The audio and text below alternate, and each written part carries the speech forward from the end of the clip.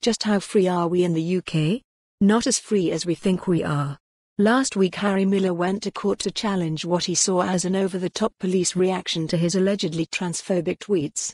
He also challenged the College of Police operational guidelines about the recording of hate incidents.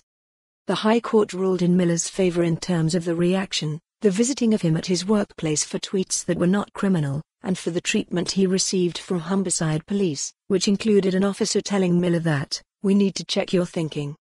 Mr. Justice Knowles condemned the police and said the effect of their actions must not be underestimated. He added, "In this country we have never had a Cheka, a Gestapo or a Stasi. We have never lived in an Orwellian society." Despite this ruling that to some extent defends freedom of speech, I would beg to differ with Justice Knowles on his final assessment. Miller's challenge was not only about his treatment but the wider recording of hate incidents. On this matter Miller lost, and the same judge who waxed lyrically about the Orwellian society defended the recording of hate incidents. A hate incident can be a non-criminal incident that is reported to the police. It can be not only non-criminal, it does not have to be proven or need evidence, rather it is something that is recorded simply based on the reporting by the alleged victim or any other person. Say, for example, I decide to report you, the reader, to the police for a hate incident. It will be recorded as a hate incident.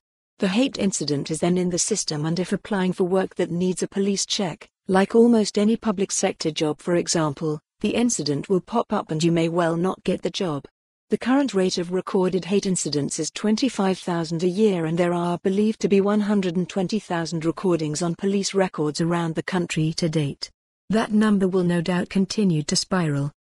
And so we find ourselves in a situation where whoever you are, white, black, male, female, trans and so on, and whatever your beliefs are and indeed whatever you have done, including nothing at all, or in Harry Miller's case, nothing that is criminal and indeed something that a High Court judge robustly defends in court, you could still end up on a police hate record and have your life and work prospects potentially destroyed.